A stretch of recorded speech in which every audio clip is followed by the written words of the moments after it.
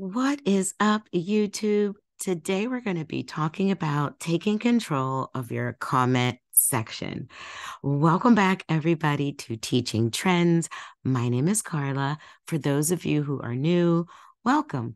We teach all about trending updates in YouTube, trending remote jobs, and healthcare careers. Today, we're going to be talking about the comment section. So I recently made a video about people scamming and spamming in your comment section. So today is just a quick tip on what you can do to combat that.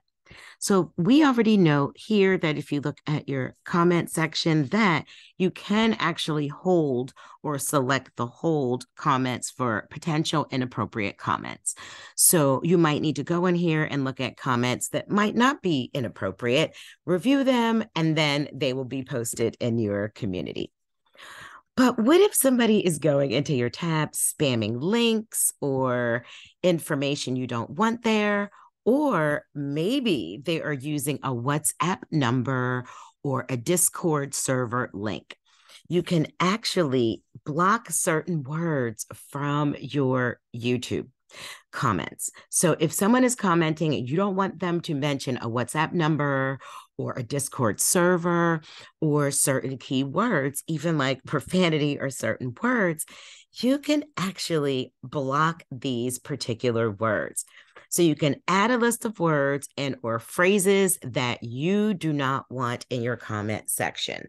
So this way, if somebody is advertising WhatsApp and you put WhatsApp on your list, that will block them from sending any numbers or any information to anybody in your community.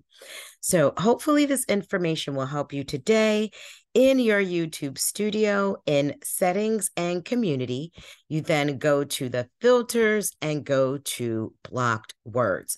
You could block words there. You can also block certain links. If you do not want people adding links in the comments of your video that may also be spammy or scam, for people that are in your community, then you can add that feature as well. My name is Carla from Teaching Trends, teaching you all about those trends in YouTube. And if you want to see my last video about the scam I'm talking about, look right here at this thumbnail.